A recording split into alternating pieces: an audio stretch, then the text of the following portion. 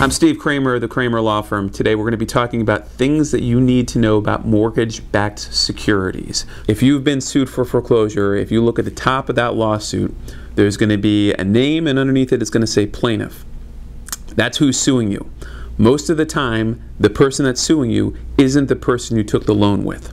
What happened is you signed a loan with Bank of America, Countrywide, whoever it was, and then they transfer that loan. And somewhere along the line it got transferred a bunch of times, right?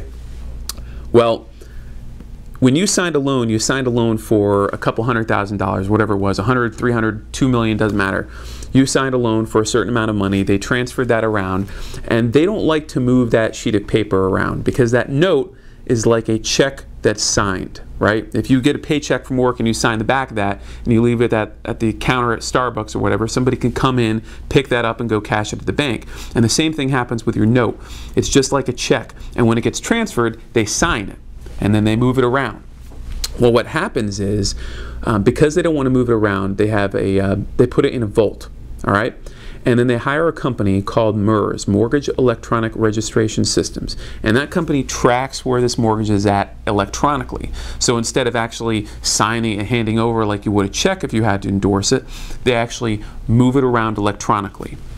Now, eventually, how a mortgage-backed security is created is you pool together a bunch of mortgages. You tie all these notes together and you do what's called a pooling and servicing agreement, right?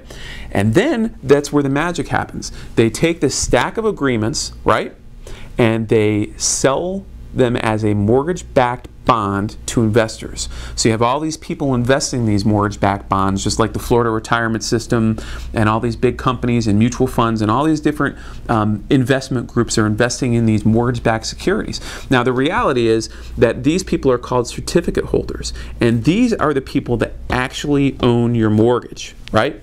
And there's a big issue here because you're being sued with this guy, this plaintiff that says that they own your mortgage, but the reality is they don't.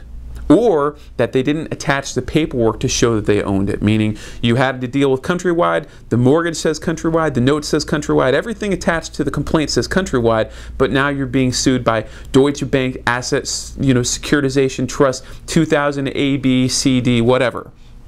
The point is that we can use this. We can attack a mortgage foreclosure and we can defend it with this information. We can attack it and we can check who the current owner is. We can bring in experts that can say this isn't the right owner of the note. This person that's suing these people don't have a right to file a lawsuit. And this matters because accidents happen. Lawsuits are filed where the plaintiff who says that they own mortgage actually doesn't. I've seen people that have been sued 2 times on the same house by different banks. So you get sued by US Bank here on lawsuit 1 and Bank of America here on lawsuit 2. So now you got 2 lawsuits from different lenders who both say that you owe them money on one house. And that's a problem.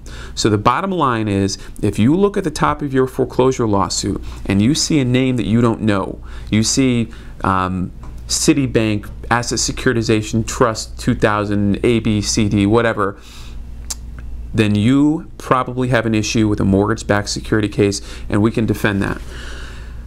Why am I telling you this? Because you probably have questions, and I deal with this every day. So I'd be glad to talk with you. You can call me at the number below, and I'd love to talk with you. Also, if you're watching this on Facebook or YouTube, click the like button below. This way your friends and family can benefit from the information I'm giving you.